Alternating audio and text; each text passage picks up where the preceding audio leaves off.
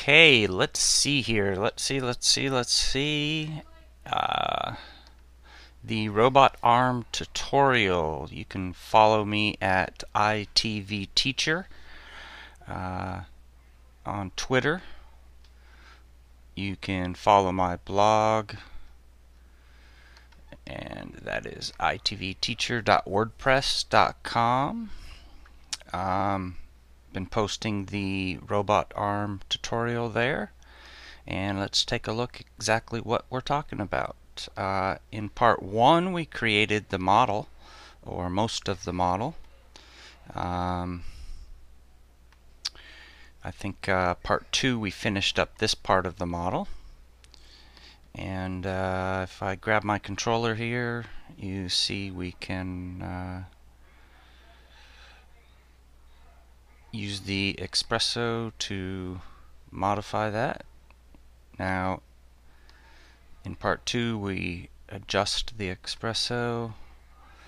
Let's see. And then from there we move on to making the hydraulics.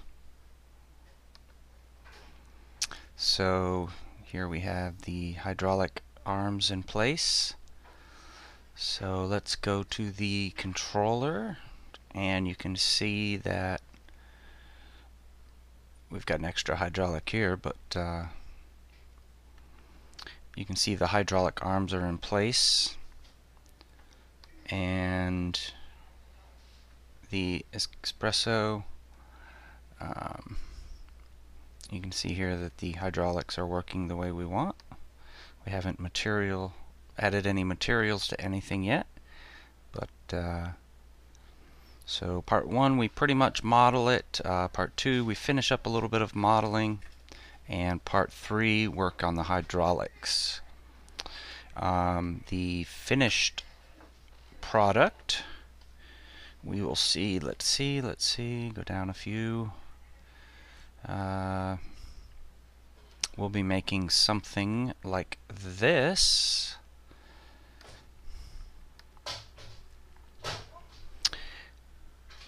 Dynamics included.